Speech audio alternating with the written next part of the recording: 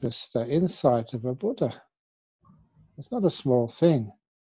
And in the time of the Buddha, and that time, even the mention of the word, saying the name Buddha, was something which gave people goosebumps. And so after a while, the more one practices, the more one realizes what the Buddha is and why we're celebrating this day. Whoa, it's really a big thing. The fact that the Buddha existed in this world and we still recall all the teachings and the example, the life of such a being. Not a small thing at all. And then the Dhamma which we've heard, which we've known, which we can touch sometimes in our meditation. And that is just such a panacea for all of our ills and worries and concerns. I mean, look, poor old Venerable Chanda in a little house in Oxford, just struggling to survive and looking at this huge project around a Kampa in the future. That can be just very, very daunting to somebody. But then you have the Dhamma in your heart, and the Dhamma puts everything in perspective, and it becomes this wonderful, beautiful project. It doesn't matter how many difficulties you have, that it will succeed. And just knowing that much, knowing that Dhamma of how things work, it means you're not doing this thing from a worldly perspective.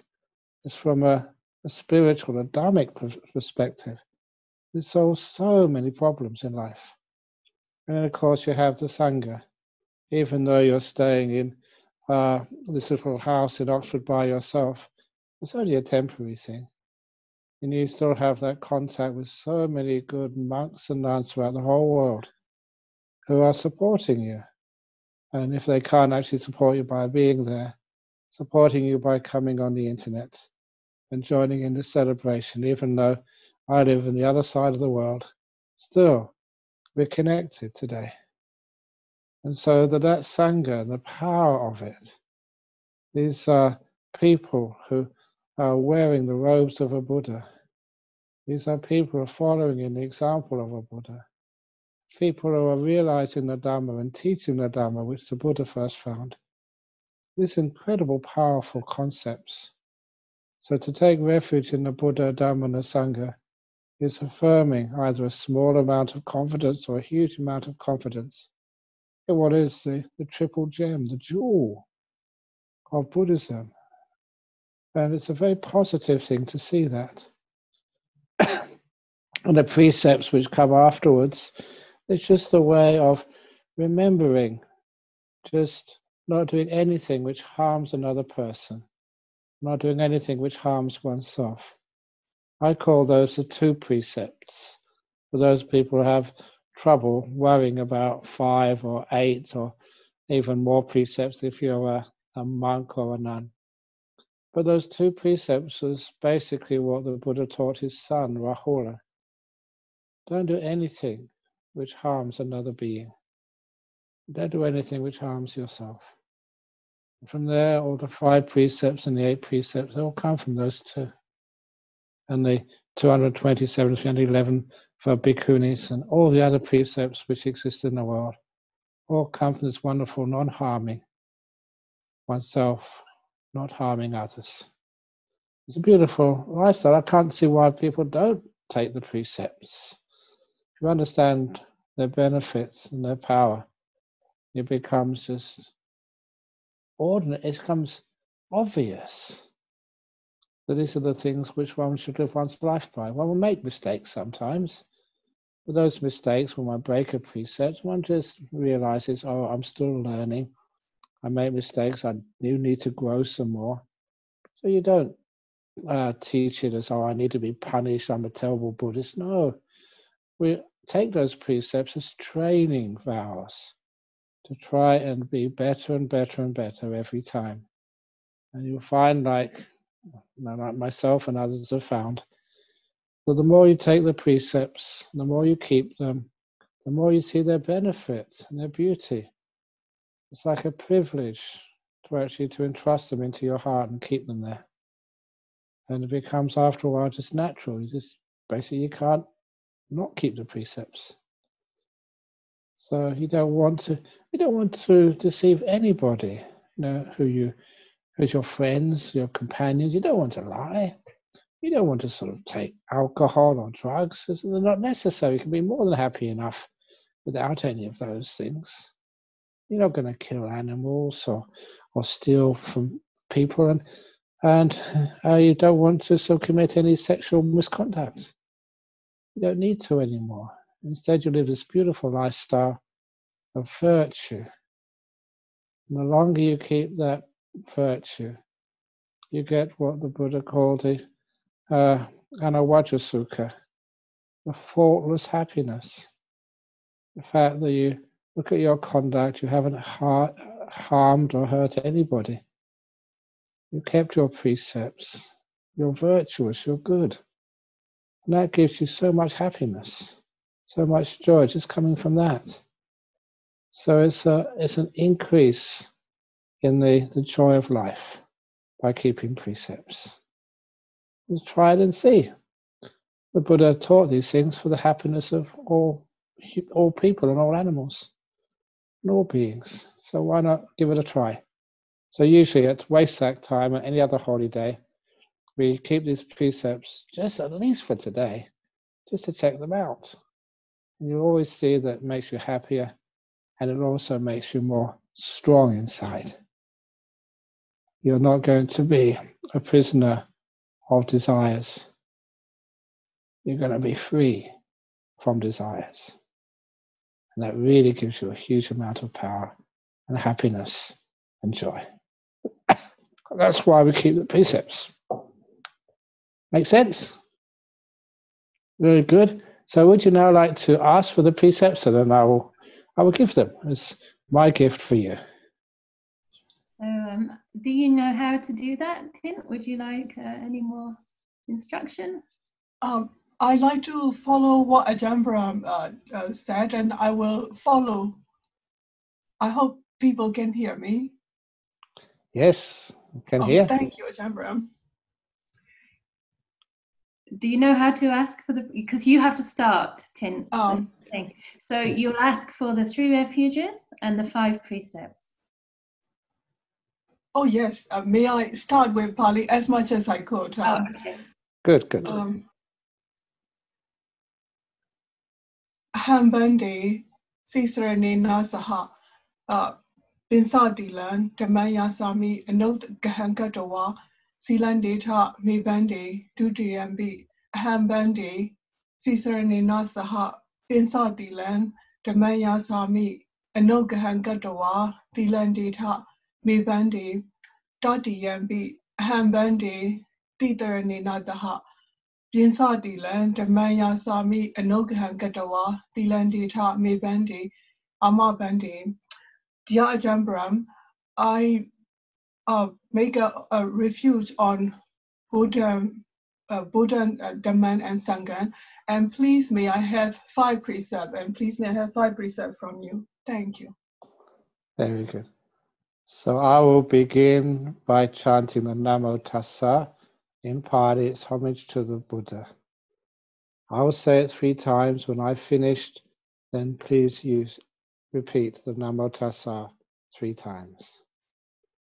Namo Tassa Bhagavato Arahato Samma Sambuddhassa. Namo Tassa Bhagavato Arahato Samma Sambuddhassa. Namo Tassa Bhagavato Arahato Samma Sambuddhassa. Namo Tassa Bhagavato Arahato Samma Sambuddhassa.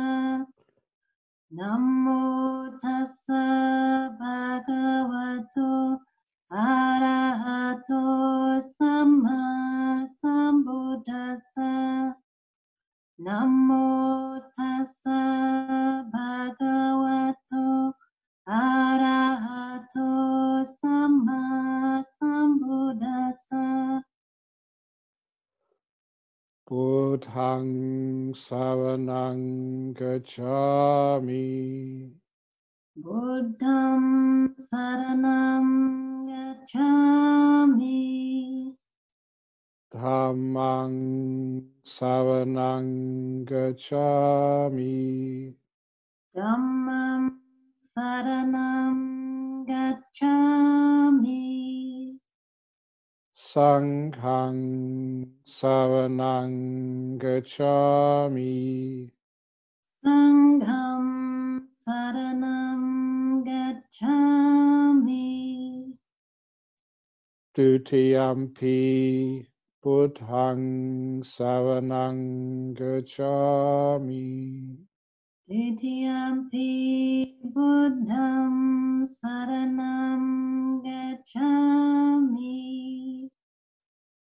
Dutiyampi Dhammang saranang gacchami. Titiyampi Dhammam saranam gacchami. Dutiyampi Sanghang saranang gacchami. Titiyampi Sangham saranam gacchami. Tatiyampi Buddhang saranang gacchami. Tatiyampi Buddham saranam gacchami. Tatiyampi Dhammang saranang gacchami. Tatiyampi Dhammam saranam gacchami. Tatiyampi Sanghang saranang gacchami.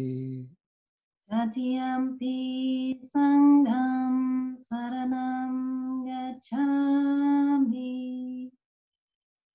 That completes the taking of the 3 refuges. I will now chant the 5 precepts. As I chant the first precept, when I finish, then please you repeat it. Then I do the second precept, and then you repeat that until we get to the 5th precept. And once you take these 5 precepts, the very minimum, please keep them for the next 24 hours. Even better, try to keep them as much as you possibly can. And if you do make a mistake, just remember that you made a mistake, acknowledge it, forgive it, and learn from it. That's all. So little by little over your life, those 5 precepts will become stronger in you. That will become almost automatic. It's something which you keep because it creates peace and happiness for you, and trust and fearlessness for all the people and beings that you live with. Now the first precept. Panatipata veramani sikkhapadang samadhiyami. Panatipata veramani sikkhapadam samadhiyami. Adinadana veramani sikkhapadang samadhiyami. Adinadana veramani sikkhapadam samadhiyami. Kamesu miccachara veramani sikkhapadang samadhiyami. Kamesu miccachara veramani sikkhapadam samadhiyami. Musawada veramani sikkhapadang samadhiyami. Musawada veramani sikkhapadam samadhiyami. Sura Miraya Majjapamadhatana Veramani Sikapadang Samadhiyami. Sura Viraya Majja Sapamadhatana Veramani Sikapadam Samadhiyami. So that completes the 5 precepts. Now, for those of you who wish to do further renunciation, further virtue and simplicity of today, we have the 8 precepts. And the 8 precepts differ from the 5 precepts, in that the 3rd precept becomes not refraining from sexual misconduct, but refraining from all types of sexuality. We also add the 6th precept of not taking any solid food in the main food in the afternoon, evening, or night time. We only take our main meal or breakfast or lunch after dawn and before midday, the solar noon. And there are other things one is allowed in the afternoon or evening, things like juices and tea and stuff. But I'm sure that Venerable Chanda will be able to give you more information on what's allowable.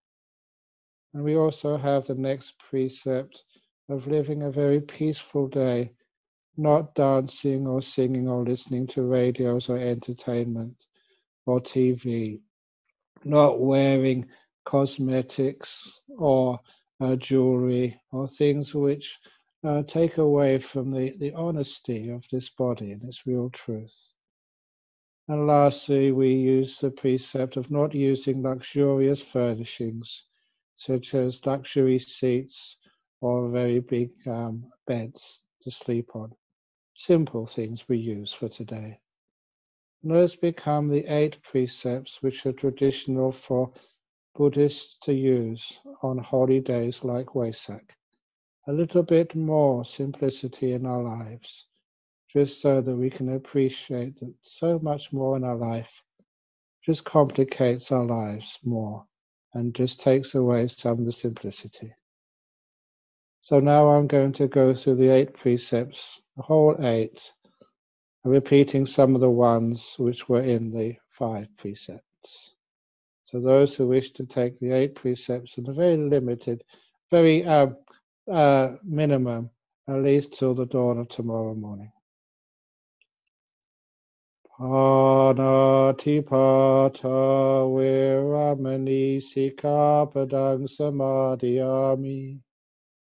Panatipata Veramani Sikapadam Samadhiyami. Adinadana Veramani Sikapadang Samadhiyami. Adinadana Veramani Sikapadam Samadhiyami. Brahmacharya Veramani Sikapadang Samadhiyami. Abrahmacharya Veramani Sikapadam Samadhiyami. Musawada Veramani Sikapadang Samadhiyami. Musawada Veramani Sikapadam Samadhiyami. Suramiraya Majjapamadhatana Veramani Sikapadang Samadhiyami. Sura Miraya Majjapamadhatana Veramani Sikapadam Samadhiyami. Vikala Bhojana Veramani Sikapadang Samadhiyami. Vikala Bhojana Veramani Sikapadam Samadhiyami. Nacha Gita Wadita Visuka Dasana Mala Ganda Vilepana Dharana Mandana Vibhusanatana Veramani Sikapadang Samadhyami. Nacha Gita Wadita Visukadasana Mala Ganda Vilepana Dharana Vibhusanatana Veramani Sikapadam Samadhyami. Ucha Sayana Maha Sayana Veramani Sikapadang Samadhyami. Uchasayana Mahasayana Veramani Sikapadam Samadhyami. That completes the 8 precepts. So please keep them not as just a ceremonial thing, but find the meaning in them. But it does simplify and keep away a lot of difficulties and makes your life more happy, more joyful when you don't turn on TVs or internet for entertainment. You find that you have more energy for meditation, for listening to the Dhamma, for doing so much more in this world. Become more real. And again, that sometimes those 5 precepts and 8 precepts, they're treated as just like a little ceremony which you do. And the stories which I tell, first of all, the Thai story, when after leaving Thailand and going to the West, and I went to visit and I saw some customs had changed. I saw that some people, when they were taking the 5 precepts, had 1 finger down. Instead of the 5 fingers, they only had 4 fingers up. And I asked, why are you doing that? And they said, oh, because today I'm chanting every precept, but today I'm only keeping 4 precepts. I never asked them which precept they were breaking. And of course, later on in Thailand, I saw people, when they were taking the 5 precepts, they're doing all the chanting, keeping 2 fingers down. That's not why we take precepts. If you can't keep them, then just don't say them. And another place where I went once, I heard that some people were keeping 13 precepts on VESAK Day.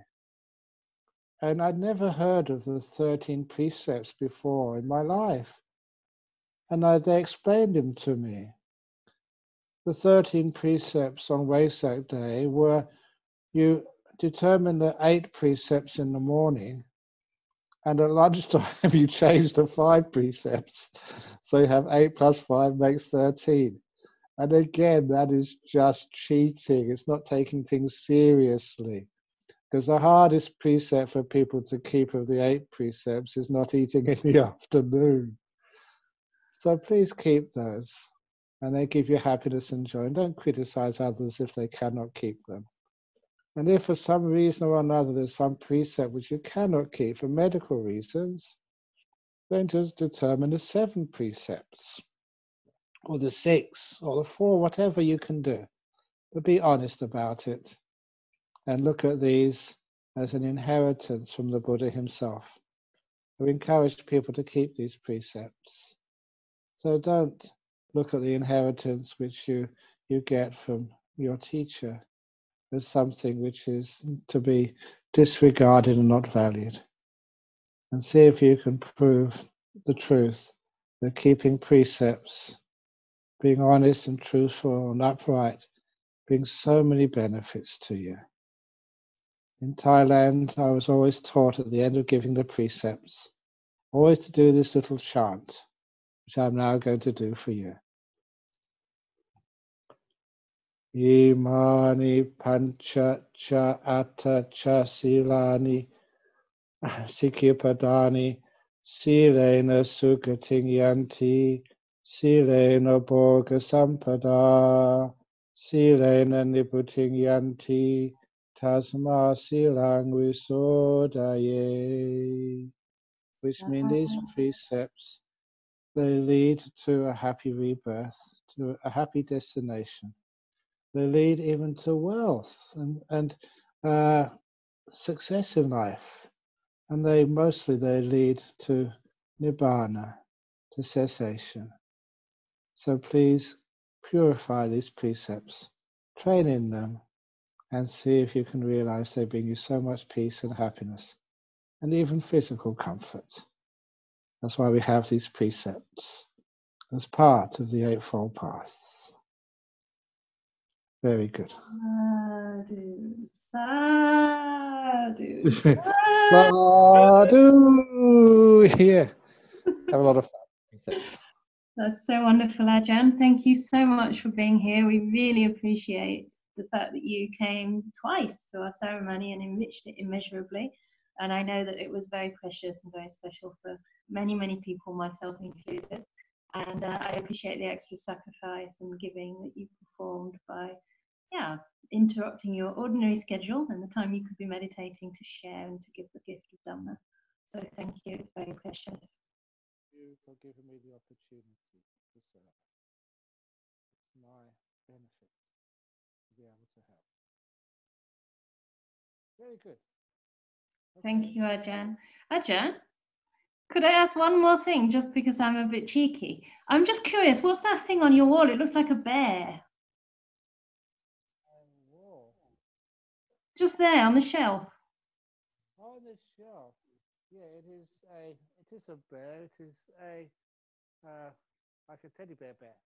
Can I bring it? Sorry? I can't hear anything. Yeah, show me, yeah. I can't actually hear you anymore. Oh my goodness. It's Ajahn's mic, Venerable. It's not your sound. Oh, okay. It's what they call in Australia a drop bear. A drop bear? Yes. It falls from trees, but only on English visitors. It was a bit of a joke from Australia, but it's a nice little bear. It's very nice. Very good. Hello. Excellent. And it's also a Buddhist bear. It goes, sadhu, sadhu, sadhu. Oh, very nice. Okay. Thank So you. please have a cup of tea, everybody, and bye-bye. That's exactly what we're going to do. Bye-bye. Bye-bye. Bye-bye, bear. Bye-bye. Bye-bye, bear. Is it ordained? So ordained, yeah. It keeps the precepts. Really? It keeps, doesn't eat. Poor thing. Poor thing, yeah. Okay. Well, have a wonderful day today. Thank you so much. Very good. Bye. Bye-bye, Ajahn. Bye.